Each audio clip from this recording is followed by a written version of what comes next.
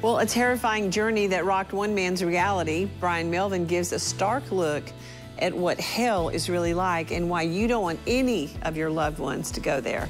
If you're enjoying Table Talk, be sure to like, comment, subscribe, and remember to click that notification bell to stay up to date on all of our latest posts.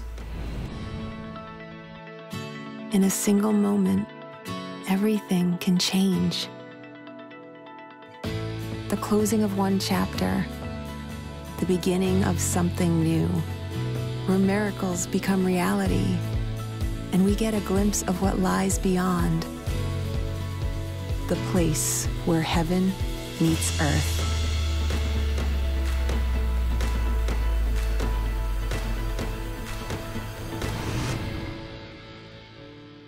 Well, according to a poll by Barna, only 71% of Americans believe in hell, and of those, only 32% believe it's an actual place.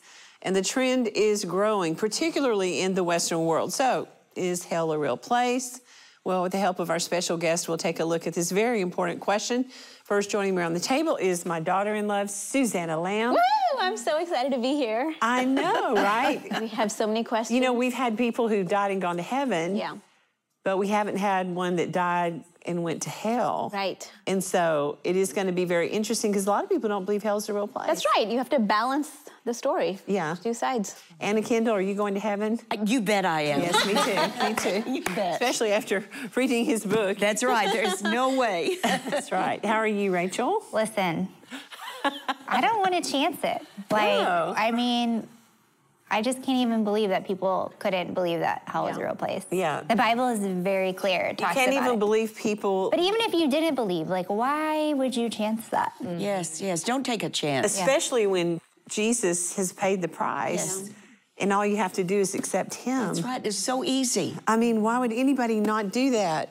Cindy Johnston, you did it, didn't you? I did it. Yes, I did. You look so pretty. I love your dress. Thank you. Pheasant dress. Back to you. Yes, yes, yes. You spent your whole life telling people about Jesus. I mean, being in ministry. And it's amazing. That still is the greatest miracle, I think, when someone, a changed life, when Jesus comes in their heart. Absolutely. And changes their life. And the word says, Jesus said, I am the way, the truth, and the life. No one comes to the Father except through me. That's right. And that is the only way. There is no other way. That's right. Cindy Murdoch, we love these stories, and it's important, really, I think, that we talk about some of these because I really believe we're in a season of darkness and we need God's light to shine on the darkness and really show truth. There's so much deception going on right now. That's exactly what I was going to say, is that when we see the percentage of what people, of who do not believe there's a hell, that the deception is so huge right now, even within the church, if there's a hell. So this is a very important program. Well, it really is. Well, he had a remarkable experience that transformed his life, and he's here to tell us more about that. Please welcome Bryan Melvin. Hello. Hello, hello everyone. How are you? Welcome back. Are you ready to take on all the ladies at the table? Sure. He's like, I'm not so sure. All right. Well, so what would it take to change the mind of a proud, atheistic agnostic? Well, the answer is a perspective-shattering experience that rocked Bryan to the core.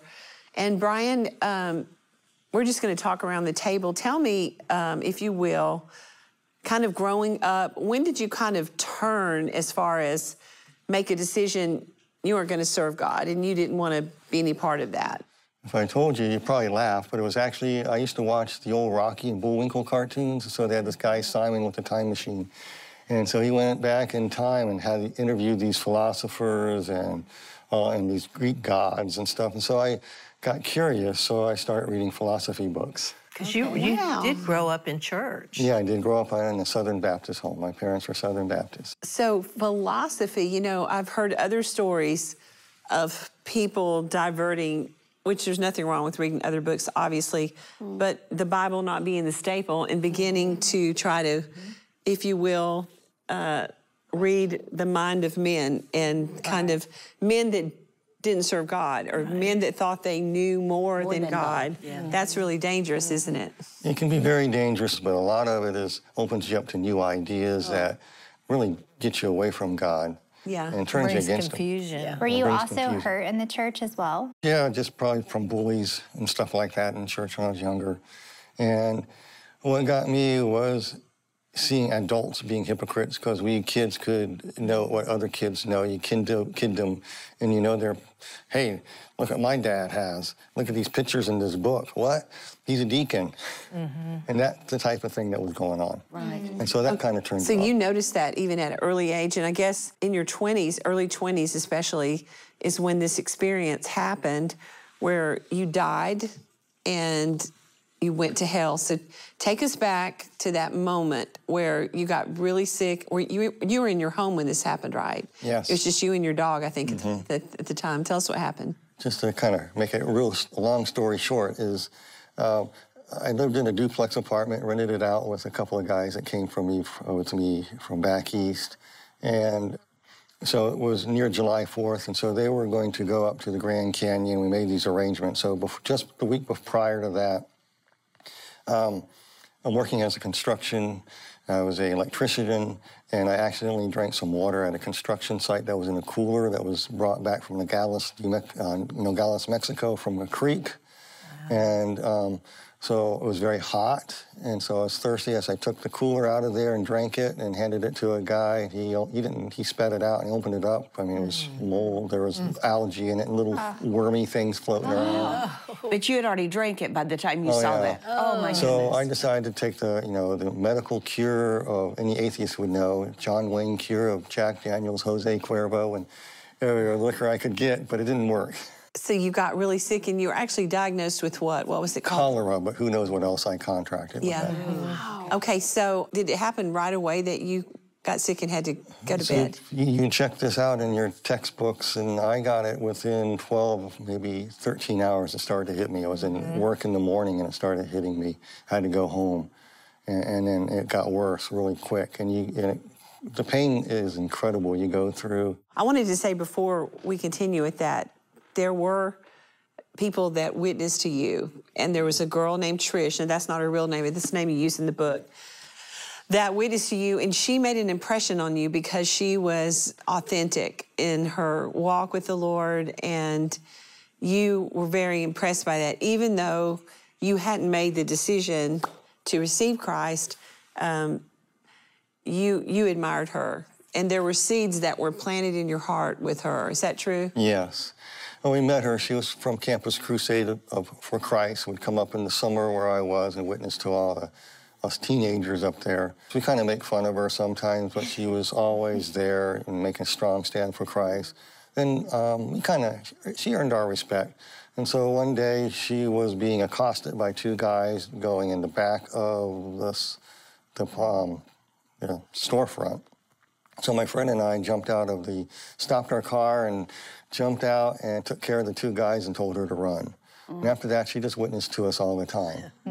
And she, I could never trap her. I could, like any other Christian, I can make mincemeat out of. But she come back at me. I tried to write that as best I could in the book. Well, and she would come back with intellect but love. Yes. Is what I noticed, and it would every time throw you. That's when you got the Holy Spirit. That's right. Helping you in these discussions. So that's really neat. Of course, you said that she died tragically in a car accident by a drunk driver. Yeah, actually all the guys were just considering going to the Campus Crusade house that night, and we were all stopped and we were drinking beer, trying to go there, so we were all whatever, and so we come down to the house and found out that she died in a car wreck. I thought that she would be there. Yeah, and the reason that I mentioned Trish is that because she planted seeds into your heart that would eventually come to fruition. And so many times we think, oh, well, it's not happening. I don't know if the Lord's using me or not. When in reality, she went on to be with the Lord. But everyone that Bryan has won to the Lord, I believe she has a part in that. Okay, so here you are. You're sick. Do you realize that you were about to die? Do you have any idea how sick you are?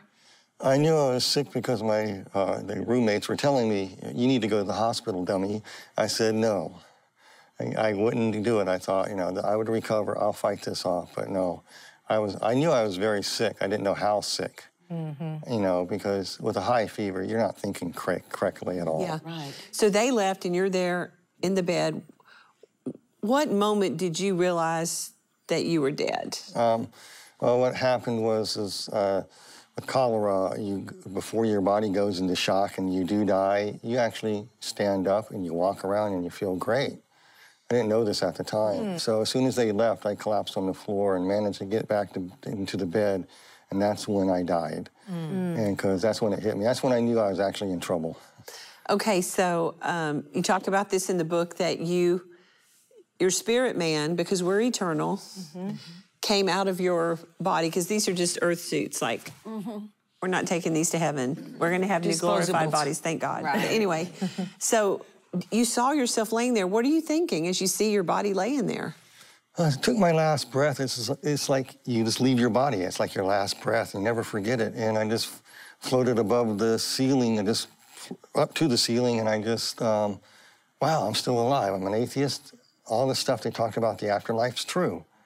I'm basically living a lie, you know. And so... So you immediately recognized yes, well, that being an atheist was a lie? Yeah.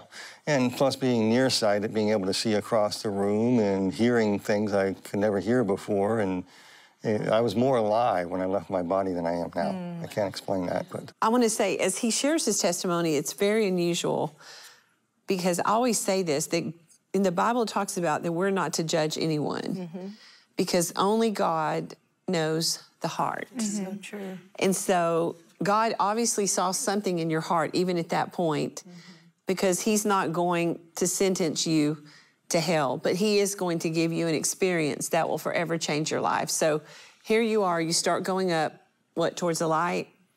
Well, I went into a dark void, and then I was hearing the most profound, beautiful music I ever heard in my life. And it was explaining to me the mysteries of God's character and nature in ways that I can't really articulate. And it was... Through the music? And through the music, and through, the music, and just the singing. It was a different language, yet I could understand every single word. And you're not rejecting that as you're going. You're like, you totally 100% believe what you're hearing. Oh yeah, in my generation, I was grooving it, you know. And I felt great. I mean, I felt this love and compassion, and I'm going toward this light, and I was being explained why all the whys that we have are answered, going through there. And I didn't realize I was heading toward a reckoning at all. I mean, I thought this was great. You actually saw people that thought they were going to heaven that didn't know the Lord and thought everything was great. And then you would see the demonic morph in front of them and lie and deceive them, and they were actually going to hell. Yes, yes. I saw a lot of those in hell. At what point did that stop, and then you begin the journey into hell? Like, what happened next? What happened next was, the closer I got to the light, I saw it was like a big rock suspended in space, and there was a person standing on it, and the light was coming from the person. He was so brilliant, I can't explain the brilliance of the light. It was just profound. In fact, our human eyes can't see these colors, you know, and he was sitting on like a ledge on a wall on this, I call it a seat. And he got off and he started walking down where I was coming. And as soon as he got to the spot I landed in front of him, I fell flat on my face. I mean, I was not flat. I mean, there was no way to stand before him. Every knee shall bow and every tongue confess that Jesus Christ is Lord. And I kind of joke. I said someone had crazy glue on the back of their hand, took it on my shoulder and picked me up. And I really didn't want to stand in front of him. And I just stood there, and then I realized, whoops, I'm in trouble. I'm in big trouble, because I was facing the reckoning because of what was exposed inside me. It was how I gamed the system, you know. God is so good and so just. So I come back, and I had this big chip on my shoulder. And so I got this big thing, because why did all this happen to me? Why is all the evil in the world? If God was so good, couldn't he just get rid of it? No, there can be no God. That just led me in my ways that there would be no God whatsoever, because he allows all this evil. And so that's how I thought. And just led me down this path where I just totally rejected God. But now here I was standing in front of him, and I'm standing in front of him, and he showed me his love, his compassion, his great grace, who he is, and it's like I took advantage of everything he gave me, and I stuck my finger in his eye. That's why I can put it. You know, you wrote in the book, and I love this quote, because so many people have accused God of having criminal intent. You formerly spoke like one of the creatures you've seen indicting God and accusing him of creating sin. Listen again till you hear, just because something was found does not mean it was placed. Yes, God is the author of all things, as you argued years ago, but that does not mean he authored all effects. So, and what you were saying is that when people ask that question, you know, is God a good God? Well, he must have created sin, but he didn't. He gave us a free will and a free choice. And therefore, for him to be considered a just God, he had to allow us that decision to either accept or reject him. And in doing so, you know, sin came into the world. But again, just because God is the author of all things doesn't mean that he authored the effects. And that was man's choice. I think you used the example of if you have a rental home and you bought it and you're the landlord and you give it and then the people don't take care of it, who's to blame? Are you the one that caused evil, or are the people the ones that caused evil? So when you came to that realization, how did it change your thinking and how did it help you for the future? It helped me greatly in the future. At the time, it was a big rebuke because I used to use that argument a lot. It was like it was eating crow, basically. It was like, whoops, whoops, I'm the one that's wrong. And it was like God saying, I gotcha. Right. Checkmate. God is, he's absolute in his character and his nature. That's what I learned going there. Okay, so I guess at some point that ended and you saw all of that. Did he say, I'm going to let you experience something that I want you to remember? I mean, did he give you forewarning? What did he say? Well, when I remember standing before him, he just said that you're going to see, basically, you're going to see an awful place, say my name and my title, and your return is an option to be decided. And that was really hit me home. It's like, you know, this ain't over yet, buddy. I'll decide if you're coming back or not. And he had literally the keys of hell and death. And there are different type of keys. There are different, like, geometric shapes. And that's when he motioned with his hand with these keys, this door opened like a scroll, and I went into a tunnel-like vortex that I wrote about in my book there. And there was like some kind of entity that was leading you? Yeah, and that's when I got down into the place, because I went through this tunnel and I landed in this, I call it the land unknown, that nobody talks about, because the Lord wanted me to, he actually told me I would speak about this at a later time.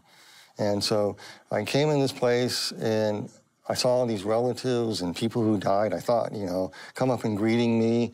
And they would later turn into these hideous creatures, and they began to rush me. And so that's when I said, Jesus Christ, his name and his title. So look, his name and his title. Yes. Jesus Christ. And so that's all I said nonstop the whole time. I would be saying it the whole time. Jesus Christ, Jesus Christ, Jesus Christ. Well, I said it like a machine gun. Did you walk through the tunnel or did you like fall? I fell. I actually hit the ground and bounced like that. Wow. Boom. Wow. Yeah. Wow. So the first thing you saw were cubes. You said cubes, like prison cells. And even when they revived you in the hospital and you came back into your body, you could not get those cubes out of your mind, could you? I mean, you kept saying, is this a cube? How do you know you weren't dreaming this? Oh, because you touch, taste, and feel and smell it. The smell is so bad, it permeates. What was the first horrible thing that you saw? And the creature that was leading you was only given slight access to you, like you knew that creature wanted to claw your eyeballs out, really? Oh, yeah. Okay. When I entered into this cell, it looked like the all outdoors. It came up to me and said it was going to show me around. And he stuck his hand in the horizon, ripped it like a scroll. And we stepped up and out of this place. So I followed. And he said, this was granted for you to see. And he hated my guts. He wanted to tear me to shreds. I wanted to wake up, but I could not wake up at all. And a dream, you can wake up. A nightmare, you can wake up from. You will. this you can't. And so I stepped up out of this place, a wide, dusty road, and I came out of a 10 by 10 cell, basically. Could have been a little bigger. The dimensions is hard because it's so hot and it's like heat waves. I looked inside me and over there and over there. I saw these cells and people were inside the cells. The cells were stacked on top of each other 6 high. Each thing had a person inside. They were inhabited with some creatures. Some of them were chained to the cell to be with them forever. Others could come and go as they please. Wow. And that's what I was seeing. And there were different levels, like based on what they did on earth, like to the degree of the evil. Yes. Or versus some that just rejected Christ. And so that was interesting to me that there were different levels. But you said it's almost like as you walk past these different cubes that you had a knowledge of who and what they had been on earth. And it made you really sad to see them in there and how they were suffering. I knew everything about them, just looking at them. And saw their life history, their traumas, all the excuses they made, and here they were in hell, reaping what they have sown, just like the Bible says. So where does Scripture line up with what you're sharing? Well, that could be found, it's found in basically in the book of Revelations, the bottomless pit, Ezekiel chapter 32, I believe it is, talks about hell being round about with chambers of death or chambers or cells embedded in its walls. So the best description I can give in a nutshell would be a spiral staircase. And the bricks in the wall would be the cells, the spiral of the staircase would be the wide, dusty road, and you have an open area. And that's where these tornado vortexes were dropping people off. Some people were being escorted in this dry, dusty road, being prodded into their place.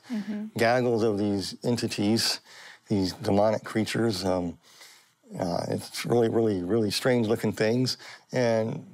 And these people would go into their cells. That's what I was seeing. So it's called the bottomless pit. You went to like the 2nd, 3rd, 4th, 5th. The 6th level was really evil. And you said there was a witch in one of the prison cells, and somehow you knew it was from the 1800s. What did you see in that picture? Well, she was inside of a coffin scratching to get out, but I could see her inside the coffin, but there were 4 walls to the coffin, but I could see inside of it at the same time.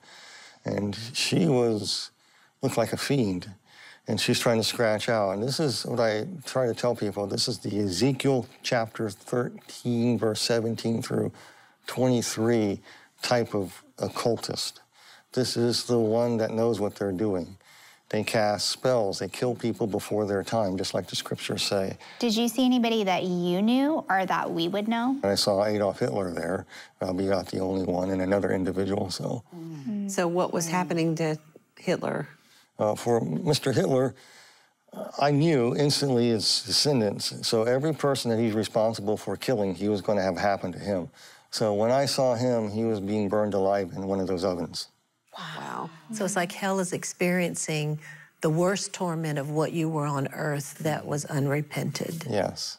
The thing about the gospel is that he came for all of us, and he never intended for any of us to go to this place we're talking about. And, if we confess our sins, he is faithful and just to forgive us of all our sins and to cleanse us from all unrighteousness. And so I just want to say that today. I don't, whatever you've done on earth, I want to tell you that God loves you and he will forgive you. Yes. And there's so much more in the book you want to hear about. He tells a lot more stories of things he sees in there, and it took you a long time to write the book, you told me. But finally, at the ending part, when it was decided that you would come back to earth, and by the way, he became a Christian right when he came back. But what happened there at the end? Because it was quite moving what happened to you. Yeah, this is the part that I went down to a lower level into hell, and I came to an area where the cell was open, and anything could come inside of it. And while I was on there, this creature would say, curse God, curse me, or I promise you, I offer you half my kingdom if you'll follow me. And what he meant was half the kingdom of hell would be in there to torment me. And so the cell was open. It looked like a green dentist chair, but that wasn't a dentist chair. That was one of these entities. And they're all in there. And I was totally abandoned. There's no love. There's no hope. Wow. There's the most awful feeling. There's no hope. This is it. This is what I deserve. So I was standing there did not want to go inside that place at all. And it's like something was pushing me. And I had this dry, dusty goo, and like there's little wormy things that come out with the worms have teeth in them, and these little white moths with teeth in them. And they'll be squeaking blasphemies. And I did not want to go in that thing, and yet I knew it. And I couldn't tell my parents that, you know, Mom, you know, I'm not a good old boy, and the pastor would probably say, I know he's in heaven. I go, Mom, I'm not. I couldn't do anything. It was the most hopeless you ever felt in your life. And I also felt a presence coming in behind me. And as the presence was coming, it was rocking the ground. And I noticed the entities were getting very agitated. And the closer he came, it was thundering, and the ground was like shaking. And these things took off out of there, and they scurried out and got out of there quick. And I thought, I don't know who this was. And when you're in a hopeless situation like this, this always does this to me. You have no hope. This is where you belong. He picked me up, and when he picked me up, he held me like a baby, and I could see his wrist, his bones were pulled apart with the holes in his wrist, and that just tore me up. Wow. Because he did that for us. And we didn't deserve it. Yeah. I didn't deserve escaping that place, and I know it.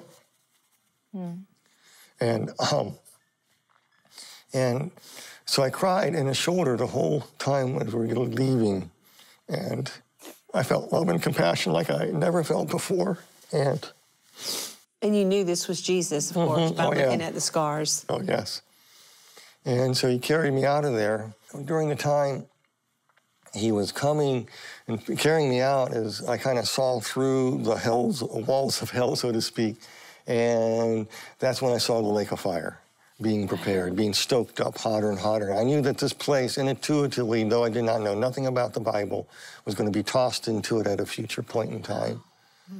Wow. It was all going to come like that. He showed that to me. And that's what, and I was rescued. Were pretty much back in your body.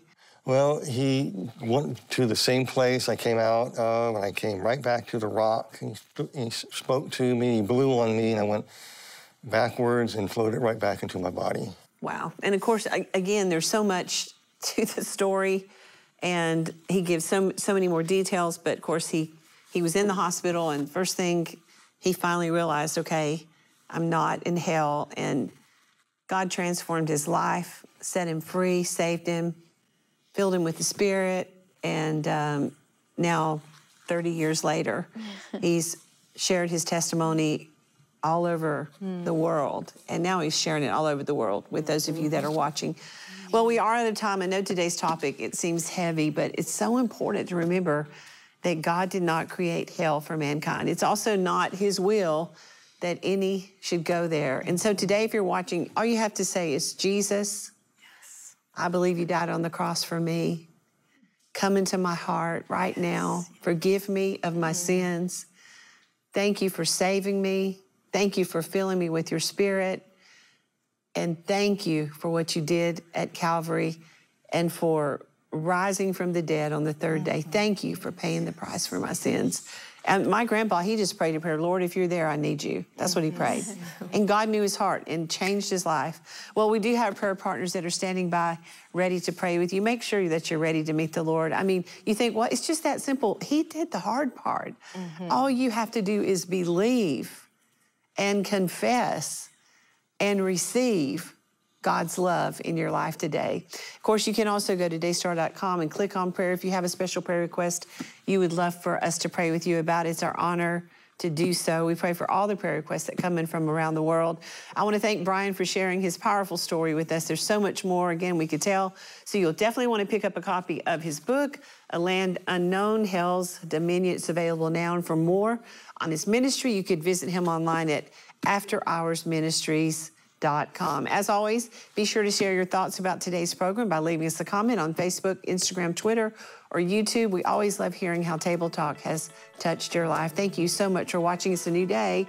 I'm so excited about those of you that prayed that prayer. Call and let us know. We'll send you a free book entitled Now what? Now what? And we have it in English and in Spanish. So a lot of times I say, what now? Now what? Now what do I do?